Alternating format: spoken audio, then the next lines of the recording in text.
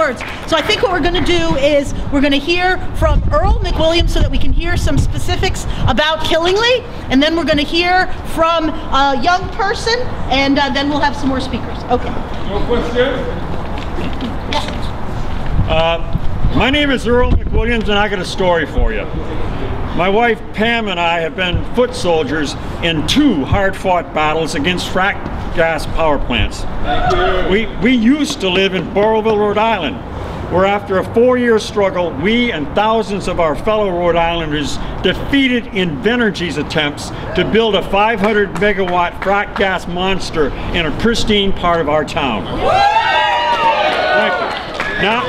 Now we are engaged in an epic struggle against another monster 645 megawatt fracked gas power plant that NTE wants to build a half-mile from our new home in Killingly, Connecticut. And now, after another 4-year struggle, I think that we are about to beat them too.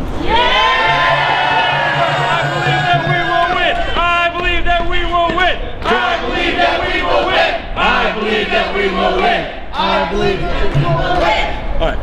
Just as in Rhode Island, it's the same corporate arrogance and ignorance and the hard work of folks like you and us that is about to send these greedy bastards packing. In Rhode Island, Invenergy thought that it could come in and force the good people of Burrillville to open a poisoned well for the water that they needed, a well that the courts had ordered closed forever. They failed in that, and then spent 3 fruitless years going around the state begging for water, but no city or town in the state would help them. I submit to you that it is NTE's corporate arrogance and ignorance and 4 years of hard work by people like you and us that has left the Killingly Energy Center's future hanging by a thread. NTE arrogantly thought that they could get away with building a plant with a smokestack 100 feet shorter than what EPA requires, and it would severely pollute not just Killingly but all the surrounding towns with the nastiest, heaviest pollutants which would never reach high enough into the atmosphere to be dispersed. NTE ignorantly won their bid from last year's ISO auction with a bid so ridiculously low that experts have made clear the plant will never make back their $750 million investment. And with Commissioner Dykes predicting that the plant will run as seldom as possible, and the governor now looking for ways to stop it, NTE can't find the investors willing to take the risk. That's the good news. So now in their arrogance, this is a detail you want to hear. In their arrogance, NTE wants the Killingly Town Council to let them come in early to destroy the 23 acres of pristine woodlands where they want to build this monster. Early, before they have the financing, early, before they've cleared the legal hurdles that we, local residents, and the Sierra Club have thrown in their way. Why do they have to come in early?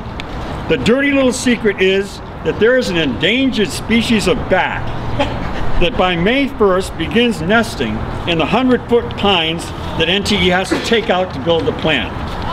If NTE can't get in there before May 1st, then their construction can't begin until September, when the nesting season is over for the little darlings. Our mantra in Rhode Island was to delay them is to defeat them. And that's what's working here. Stand with us. And NTE will face the same fate that Invenergy faced in Rhode Island. Corporate power is helpless in the face of people organized and committed. Thank you for taking a stand against corporate greed and for a greener, healthier Connecticut and world. Peace, the planet, and people over profit. Peace, the planet, and people over profit. Peace, the planet, and people over profit. Peace, the planet, and people over profit. Peace, the planet, and people over profit. Peace, the planet, and people over profit. Peace, the planet, and people over profit. Peace, the planet, and people over profit. Peace, the planet, and people over profit. Peace, the planet, and people over profit. profit. Can't stop. Can't stop. So now we're going to hear from another young person, and we have enough time for all our speakers because interestingly, we note that the legislators didn't come out here to our rally today, although they did express an interest in that. And before I introduce our next speaker, I'm just going to tell you that we heard some of our friends went and listened to Governor Lamont's talk, and Governor Lamont is really focused on doing a lot of really good things for our state, and we support so very many of those initiatives. However, the climate crisis is really, really low on his list of priorities. In fact, it's possible that it was one of the last remarks that he just made when he was addressing the legislature right now. Now, of course, the climate crisis is the greatest existential threat of our lifetimes and of your children and grandchildren's lifetimes. So we need to keep the pressure on. He needs to move that level of priority up to the top of his list. So let's hear from Kelly O'Brien of People for the Planet Committee.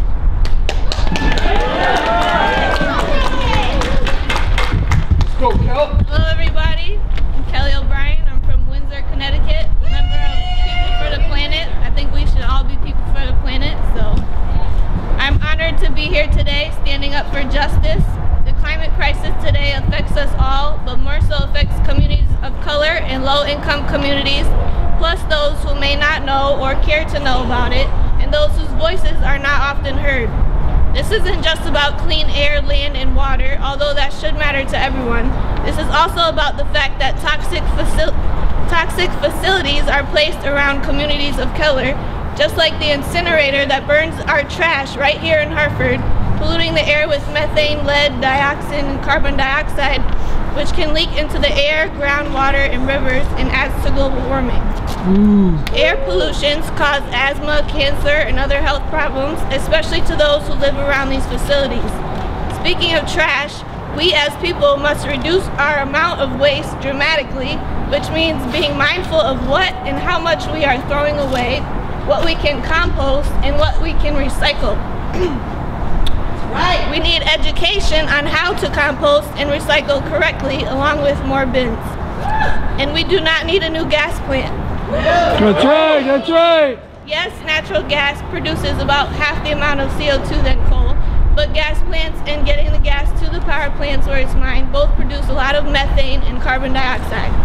We can simply use renewable energy from wind turbines, solar panels, and hydropower, which produce no carbon dioxide or methane. We as people are ready for real change, and this can only happen if we all take responsibility to do our part and to also make sure legislators write and vote for bills that lay out the change we wish to see. And the change needs to happen now, because now is the only time that we have. Let's do what makes sense for everybody. Let's care about those being affected the most, and let's care about the world as a whole. Let's look at the bigger picture, and instead of trying to figure out how to make the most money, let's look at how we can help the most people and how to save our planet before it's too late. Peace, love, healthiness, and happiness. We can only be healthy with clean air, water, and fresh food, which, by the way, animal agriculture causes deforestation, which also adds to climate change. I stand with my brothers and sisters, friends and strangers alike to recite a spoken word. I truly believe we are on the right path as long as our voices are matched with action. We need Governor Lamont and our legislators to commit to 100% renewable energy, not just a fraction. We absolutely don't need a new gas plant in Killingly, so let's retract that. Yes. Clean energy, climate change education, and divestment from fossil fuels. Yes. We can contract that. Energy from wind, solar, and hydro is the only way to go. Let's make a pact to ourselves that we will conserve energy, get educated, vote, carpool, and use less gas. Let's recycle, reuse, and reduce our trash. Let's learn how to compost, host informational events, and most of all, let's care about our environment, people, animals, land, air, water, and coasts. Care so much that you take your concerns to the people in power and make sure the people in power actually sign and vote for bills that will sustain our hours. Fighting for our health and wellness, we can't be invisible and we can't be cowards. We also can't just point the finger because the change starts from within. And real change occurs in unity because together we win. Let's address bills that will conserve clean air, clean water, and reliable transportation, such as the Blue Plan, Bottle Bill, and climate change education, banning pesticides, finding alternatives to plastic, and land conservation, with our end goal being justice and to sustain our United Nations. April 28th, we absolutely must vote for a president who cares about the environment and us. My hope is with Bernie Sanders, who's the only one I trust. We must be looking towards free healthcare and education for all, taking money from our military funds because peace is the call. No racist bigotry or walls. Because we all share this land and we're all connected, so if one group falls, we all fall. We need compassionate people who embrace every race and protect us from greed and disgrace. We are the change that we need. Let's just make sure we speak to our legislators and each other face to face. Thank you.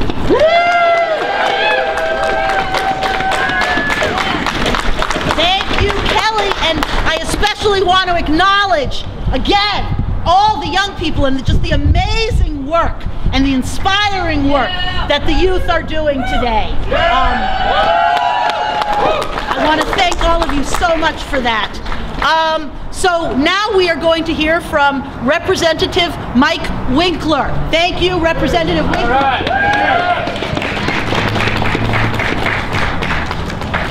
So many times we get called out here for an issue that we know that our chances of success are slim in that year. And but you know, we fight the good fight. This is not one of those times. There is not widespread statewide support for the Killingly plan. There's a company support and there's a local support, but in this building, and I've talked to members of the Energy and Technology Committee that I'm on, there is openness to the idea of doing what we can to make sure that plant never goes in operation. That's right! And if you listen to Ms. Dykes and Deep, they don't seem to be standing behind this plant solidly. They seem to be wandering off. And I do not see any reason why, with your support, we couldn't kill this plant this session. Kill the plant! Kill the plant! Kill the plant! Kill the plant! Kill the plant! Kill the plant! Okay. But what does that mean you have to do? That means you have to contact everybody in the green movement. You have to tell them to call their legislator. Then you have to call them back and say, did you call? And if they didn't, you tell them you're going to be calling them back again. You have to make sure everybody calls. When they call, they should all ask for a meeting with their legislator. Now, a lot of them won't get them. But if a legislator doesn't care, and a significant number of them don't, they may say, I can't give you a meeting, but don't worry, I'll vote your way on the issue. In which case they've done their job, okay? So you got to get those people who don't care. You've already got the people who do care, and I honestly believe that's a majority this time around. Good luck, but you got to call them and you got to ask for the personal meeting. Thank you. What great remarks. How helpful is that? And as a lot of you heard me say over at Deep, we're here because we have hope. We know that there are solutions to these problems. We already know what the answers are. Governor Lamont wants to make Killingly go away. Deep needs to refuse the permits. We already know that this problem can be solved, that Deep can stop the state-subsidized conversions to fracked methane for residential use. We can solve the problem. The science tells us that if we stop extracting and burning fossil fuel, basically now, immediately, and we stop deforestation, we can keep global heating to 1.5 degrees C or less. There is reason for hope. We should be doing everything, and we should do it right now. And like Representative Winkler said, We just need to get the people that either don't care or don't understand on board and fighting with us together to bring change here in Hartford. And that's what's going to happen. Over there at Deep, we're going to get them to refuse the permits for all these frack gas projects. And here, the governor and the legislature are going to create a methane moratorium because this madness must stop. So now, without further ado, I am going to introduce who is probably going to be the last speaker unless somebody else shows up. So I give you, from 350 Connecticut, Ben Martin. Shut up. Hi, Ben. I just want to thank you all for coming, and I want to thank Martha for this great shirt. Although I have to take off my coat and freeze to wear it, so let's just say, frack no, gas has got to go. Frack no, gas has got to go. Frack no, gas has got to go. Frack no, gas has got to go. Frack no, gas has got to go. Frack no, gas has got to go. Frack no, gas has got to go.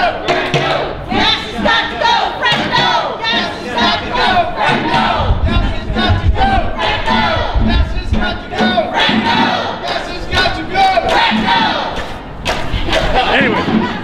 So I don't want, a lot of people said the things that I usually say, so I won't be too long, but I just want to say that, like, it's great that you're out here. It's great that we have legislators out here. What's frustrating is that we go to Deep and we go to their hearings and we say, we don't want any more frack gas because it's killing the climate. And when your house is burning, you don't just give up and walk away and let it burn. You fight the fire. And they say, well, it's a legislative thing, and the legislators have to tell us. And then I go to the legislators and say, you have to stop this plant. And they say, well, that's up to Deep in the Connecticut Siting Council. So everyone has to take action here. We need every part of the government to say that gas is not a solution, because it's not. Fossil fuels are not a solution. It's a problem. It's a problem, exactly. And we have to work from the basis of these corporations and these gas companies have to prove that it's worth it, not we have to prove that it's not. Because they have a bad history of doing the right thing. Like, every single oil and gas plant has violated environmental laws, has environmental safety laws, and has killed people. And I'm not talking about the people that die from asthma and pollution every day, because that's millions of us that happen. I'm talking about the people who work for gas companies. They die every single day in this world. And then we have the activists that's killed so these oil companies can make money. The oil and gas industry is an industry of death. And we don't need that anymore. Right. We have gone past the point where we have to burn things for energy. We have the technology to do this. We don't need this anymore. Governor Ned Lamont needs to recognize that. Katie Dykes needs to recognize that. Every single legislator in this building has to recognize that. And we need to work from the assumption that fossil fuels are a bad idea, and you have to prove to us why it's not.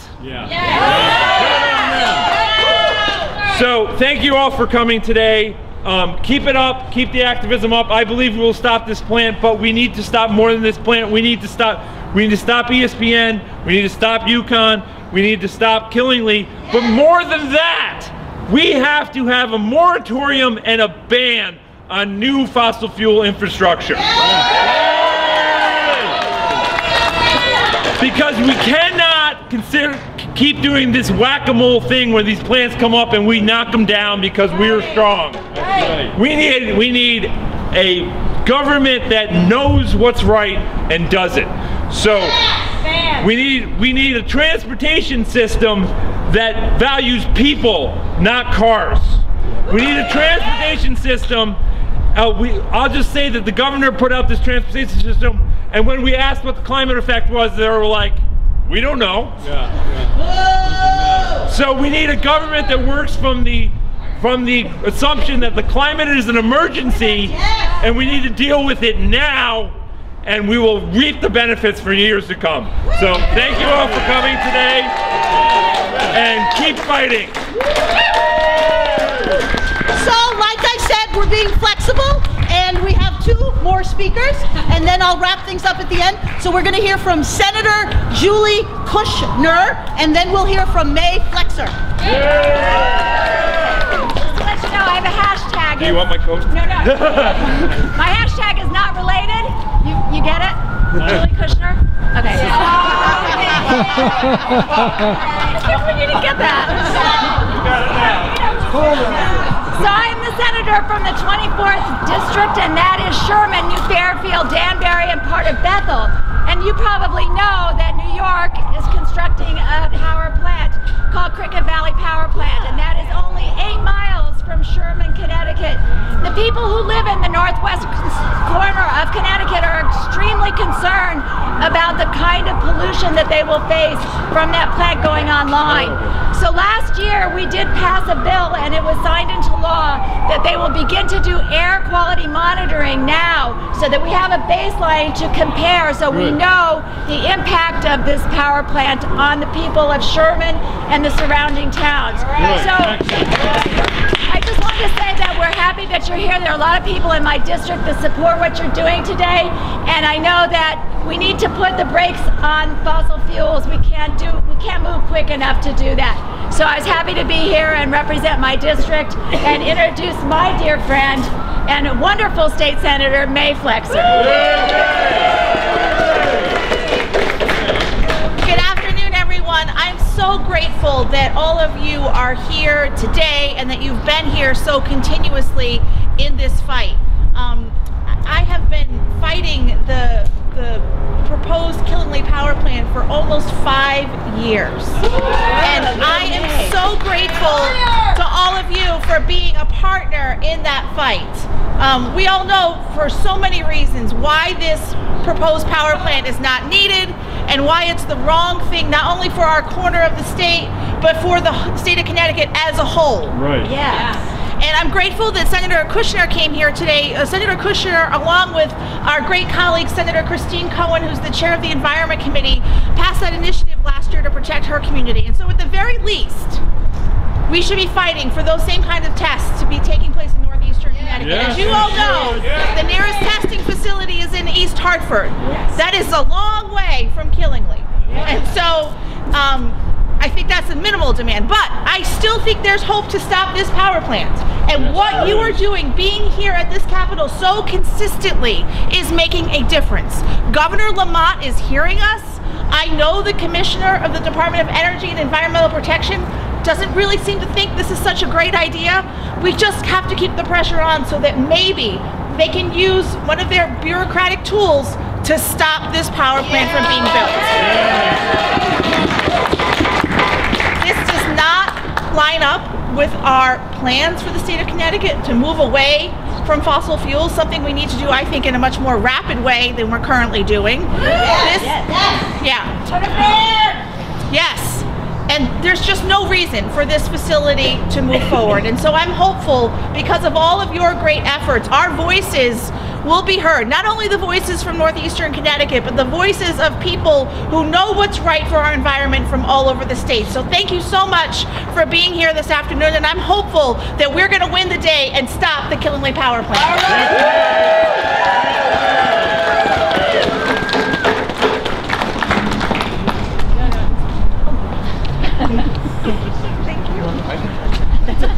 Good. Go with your wife. That's good. Thank you. Thank you so much, Senator Flexner and Senator Kushner. More optimistic words from politicians, right? So we believe that, and we are going to do what they say, and this pressure is not going to stop. Couple of quick statements I'm going to make, and we're going to actually wrap it up. I want to make sure that everybody remembers thestruggle.org is videotaping us today, and everybody please support and look at thestruggle.org. I want to remind everyone, February 10th, Youth Climate Lobby Day, Youth Lobby Day, and make sure... 11 o'clock, Old Judiciary Room. Okay, 11 o'clock, February 10th, Old Judiciary Room. Thank you, Alex. Youth Lobby Day. We really have to support the youth. They are going to make this movement work. We perhaps are going to have one last speaker, which is very going to be very fun. Bonjour. So I'm going to say one thing before we hear from our favorite politician of all time, Representative Michel. So I started out by talking about social justice, and it's really obvious to everyone here right now that environmentalism and social justice are the same thing. Means and ends are the same. We can't live in a socially unjust world where teenage black boys are extrajudicially executed and then think that we can shut down power plants and we're going to have a great, pretty, happy, fine world, right? That's not going to happen. We have to address social justice. It is the same cause as the cause all of us have been fighting for. And I just want to say, Kira Ortaleva was going to speak today, and she unfortunately wasn't able to, and she sent me her remarks, which I left over at Deep. So what I want to say is, in honor of Kira's broken heart, Mubarak Suleimani was a teenager with diagnosed mental illness who was troubled. He committed a crime. The police were ordered to stop chasing him because the police know that car chases cause horrible things to happen, horrible violence and horrible destruction. So that's why they're not supposed to chase cars. But so then they did. And this young man was shot so many times. He was ill. He is a child who was ill. And this is the kind of thing that happens in Connecticut when black boys are mentally ill, or even if they're not mentally ill. They are at risk out in our streets. So this is the same cause as our cause, right? We can't clean up the world when youth who are ill are being slaughtered. And so that's what I want to say. We're remembering Mubarak. May he rest in power. And now to jump back to someone who has been called the Rainbow Farter, let us welcome one of our really great heroes, is Rep. David Michel. Thank you. Martha is a hero for the state. I can't even trace back when my first emails came from Martha in my email inbox, and was like, wow, she makes me look passive. So I had to up my game, and there were not only Martha, there were a couple of heroes in the state, environmental heroes. All I'm here to say, and it's very brief, is we can't represent you without hearing your voice. So it's very important to come here, to come to the legislature, to come and speak at public hearings, and to stand up and be activists also in there. There are people standing every day for their causes. If you have time to do that, if you can, then you are one additional voice, one additional face. And then to talk about social justice expands to other living beings, and other living beings and biodiversity is directly linked to climate change and to protecting our planet. So we need to listen more to the youth as legislators. We need to act. This is what the youth is asking for, action. And action speaks louder than words. So we need to keep the pressure on the governor's office, on the deep, to protect our biodiversity. I'm trying to work on a bill, I'm not sure because it's a short session that it will go forward, but it would be a Keystone and Apex Species Protection Act. Why? We're in business with federal waters for energy. That means we have a word as to what happens in those waters. We have a word as to what happens in our forests in Connecticut. Hunting bears is not a solution. Black bears are the most benign animals. They are non-aggressive, and I've actually seen them in the wild a couple of times. And a mother bear brought a cub, then disappeared, and we were like, what's happening? Are we becoming mamas?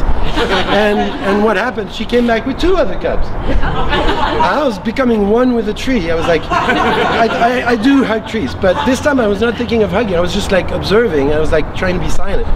And she trusted us. She trusted us. That mother bear trusted us with her cubs. So that says a lot. There was no way, nothing to attract the bear to come here. This was in the natural environment, deep in the forest. So protecting our keystone and apex species is protecting our soil, protecting our water. We need them. So there's a lot of bills coming out for animal rights. Don't forget, it's directly linked to biodiversity. We have to consider protecting all living beings. they enable us to stay. And I've talked about the whales and the bees. One is gigantic, one is tiny, and they're both equally important for our survival. So if we don't protect them from noise, for example the whales, or other kinds of pollution with offshore wind, because a lot of people think offshore wind is great. It is great as long as we do it the correct way. And if we don't make it noisy, we actually could create 30 times the amount of jobs. So again, be a voice, be a strong voice, okay, for the environment, be a strong voice for the other living beings, because they're part of our environment. And we depend on them as well. Thank you, that's it. Thank you. That was the perfect closing remarks, because talk about intersectionality, right? Intersectionality including whales and bees, the ultimate intersectionality. So I thank you all so much. I love you people, and I know that you appreciate how whales actually are meaningful for stopping frack gas power plants, right? I know you guys get it. And then the final thing that we're going to hear about, because we are remembering Mubarak today, Stan is going to give us a notice about the a rally to honor Mubarak Suleimani, and I will see you guys at our next protest. Thank you. Thank you. I live in the town where Mubarak was killed. The most outrageous thing was when he got off the highway, exit 43, 5 police cars surrounded him within 10 seconds. He had nowhere to go. 30 seconds later, he was dead. There'll be a rally starting at that exit 43 in West Haven on Friday the 21st of this month at 4:30.